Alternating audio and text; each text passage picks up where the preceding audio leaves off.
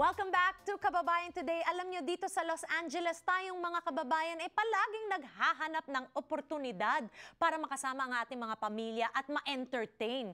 Kaya naman, supportahan natin ang ating sarili, si Sal Malaki or Malaki.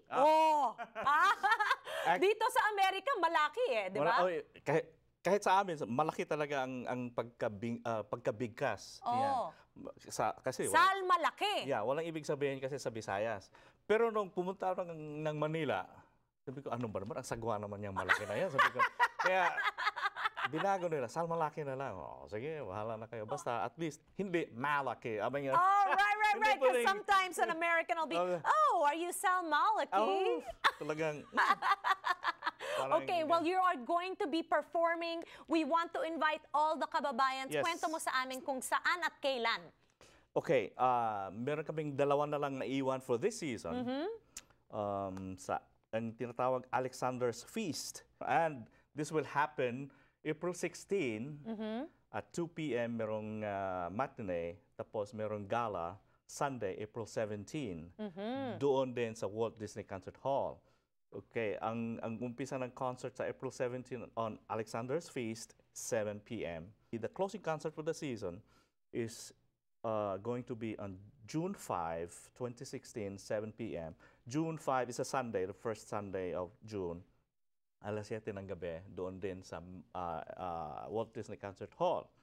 Ang title ng Sonic Masterworks. Sonic Masterworks. Ayan, alam ko yan. June 5, di ba? Yeah, right, and you'll be on stage. I will be there. Yeah, you will be singing. Yeah, I will be there singing. Ikaw ay isang tenor. Opo. Oh, di ba? Kasama ako sa contingent of tenors there. Ang galing naman. Sal, we celebrate your success and really, you are part of the performing arts and you represent the diverse landscape of Los Angeles. By being there, you make us Filipinos proud. Ako na mismo ang magsasabi. Ang galing mo naman. High five! Salamat. Isang Bisaya, ayun na, nandun sa stage. You know, as a performer, kasi ako ay isang performer din, yeah, I know.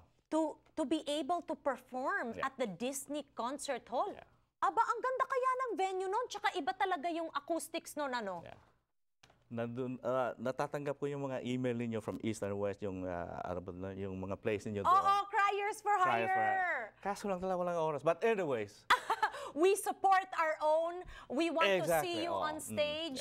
And before we go, advice mo sa mga aspiring tenors or mga Pilipino na gustong i-pursue ang kanyang profesyon. Paano ba sila magsisimula?